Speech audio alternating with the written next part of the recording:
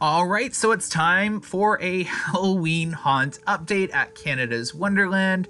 It's just your basic update. So for houses, you have Forest of Fear, you have the Bloody Buccaneer, and you have Blackout. I actually think some of these are actually scare zones, by the way, from what I can tell. You have the Ruins, you have Bloodshed, you have your Sci-Fi House, I believe, just off there. Yeah, Sci-Fi House. And then we have a new scare zone coming this year that's labeled on here as well. So you have your new house, the Crypt, which was rumored to be coming, and it's 14 Nights of Terror from September 29th to October 31st. You have Spirit Manor returning. It's one of my favorites, actually. You have this new scare zone called Wicket Hollow, which is interesting. It's on a mailbox, which usually references a haunted house. You have Code Red returning and Cornstalkers. So Code Red, as you know, is replacing kind of like the mental asylum theme, because it's now deemed inappropriate to have an asylum-themed haunted house. I'm not going to touch on that.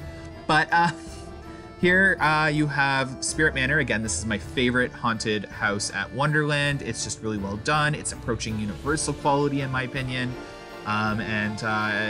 Obviously, it looks like they're adding some touches that weren't there last year. Looks like they added some vines and all that through it. I could be wrong, but it looked like it's new.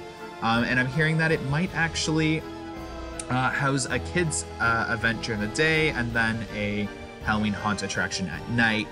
You have speakers and lights being set up throughout the entire park. And you have Code Red, which has the most amount of construction shown visible to us, along with Kingswood Theater. You also have a bar coming this year, a masquerade type bar, which they're going to test out, hopefully. I'm really excited for that. But yeah, that's all I have for an update for Halloween Haunt so far. Give the video a like, subscribe if you haven't, and stay tuned for more.